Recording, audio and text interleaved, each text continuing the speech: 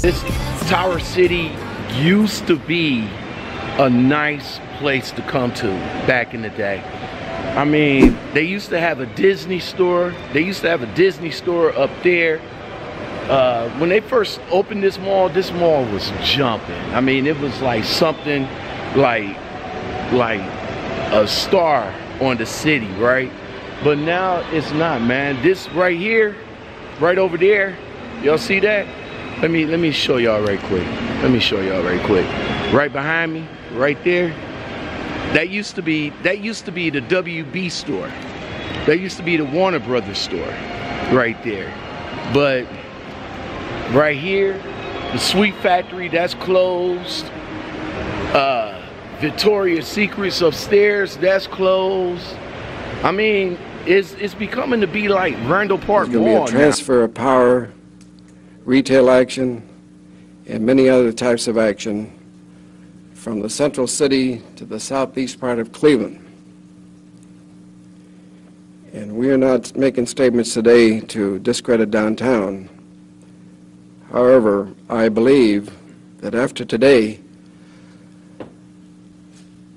the forces that want to keep downtown Cleveland intact had better get on their horse and start riding. Years ago, I had my favorite hangout in Cleveland. Well, north, south, whatever of Cleveland, and it was my favorite Saturday hangout. I used to come out to this place every Saturday from the time they open until the time they close. You know what I'm saying?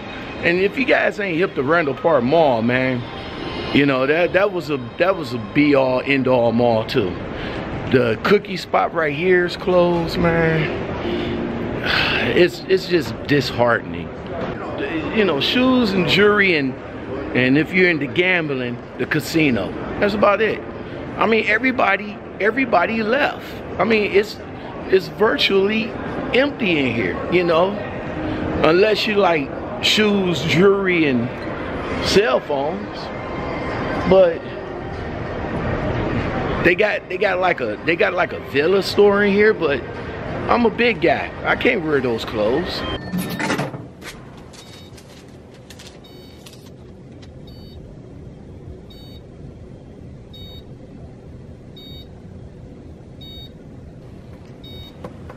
Don't forget your card.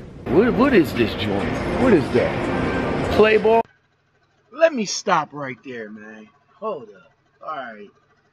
So I went to that joint right there, that play ball, and I saw those two caps, the purple and white Indians joint and that Chicago joint, and wonder why I got fake going across the screen is because I'm about to tell you guys later in the video that I took them home and found out that they was fake. So I came back to the store. Unfortunately, I didn't get footage between the conversation between me and the guy, but basically what he was saying was that they wasn't fake, and I didn't know what I was talking about. Now, me being a connoisseur of hats, and you guys know my hat collection is tight, I know what I know about real and fake hats. Now, at the time when I was picking those up, I really didn't pay too much attention to the details. But as you guys will find out a little bit later, I did. let's continue. Oh, right there, that's what I'm coming out of. Hold up. Let's fast forward to when I came back. And I'm about to show you guys the real from the fake, or the fake from the real. Let's fast forward. All right, so I went home right quick and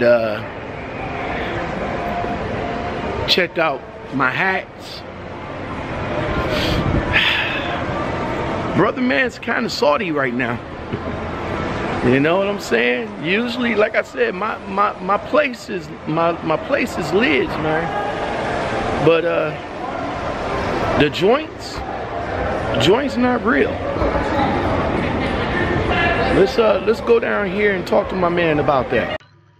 All right, I went in there and I saw him sitting down, and he goes, "Hey, how can I help you?" I was like, "Look, bro, I was like, I ain't trying to, be mean or nothing like that, but I said these hats right here is not real."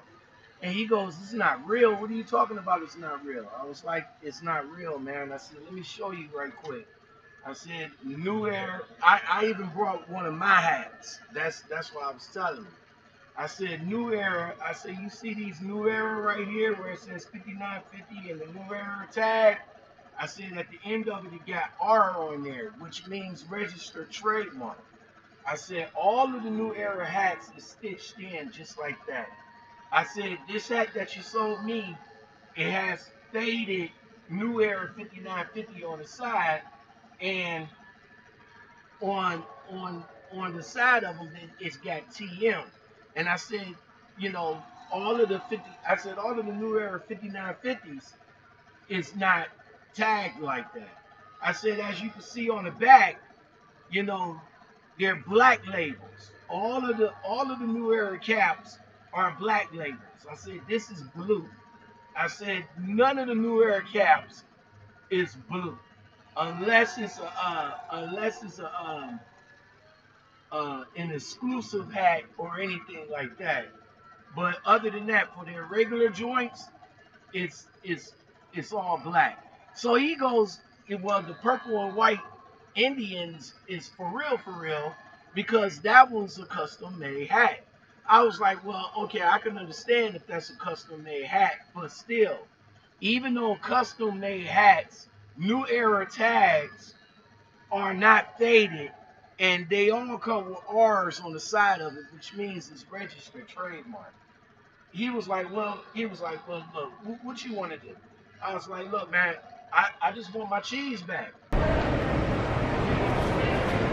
Back at the joint, so I had to go back over there and refund that. But let me tell you guys how you could tell right quick where a New Era hat is an official hat. Went and talked to the old boy, tried to tell him that the joints wasn't tight, you know what I'm saying, which it wasn't.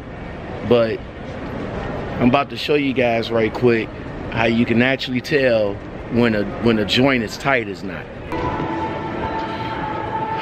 So here I am out here at Minner Mall at the lids right there.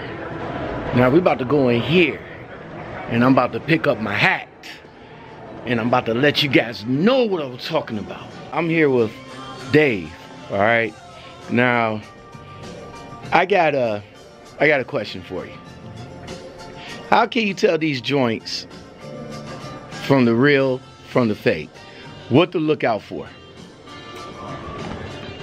There's something specific under the bill. I think it's supposed to be 6 or 7 under the bill, these lines. That's how you can tell they're real.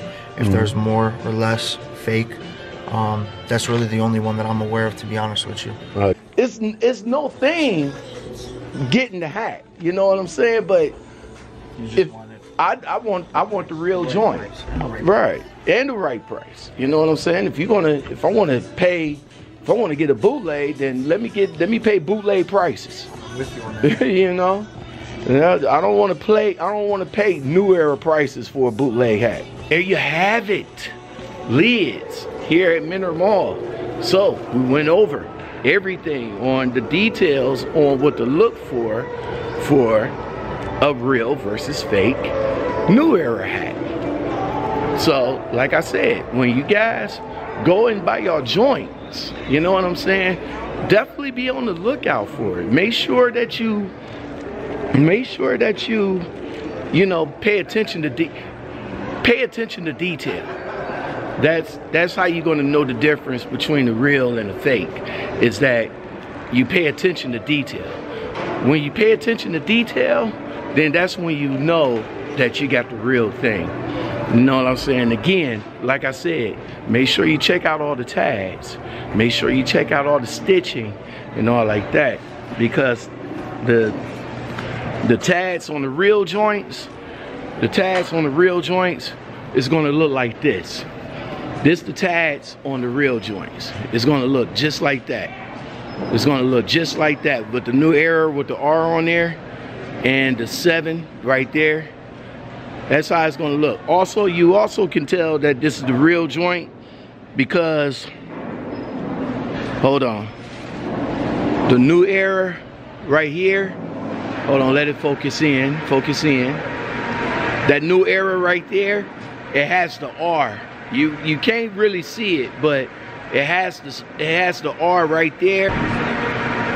The new era right here on the back tab has the wash tag on there, and the new era flag is black, and the new era writing is on the white, all right, with the R right there, which means registered trademark. So that's how you guys gonna know that you got the real joints from the fake ones. You know what I'm saying? It's like I said before, if you're gonna get a bootleg hat, pay bootleg prices. You know what I'm saying? Don't get a bootleg hat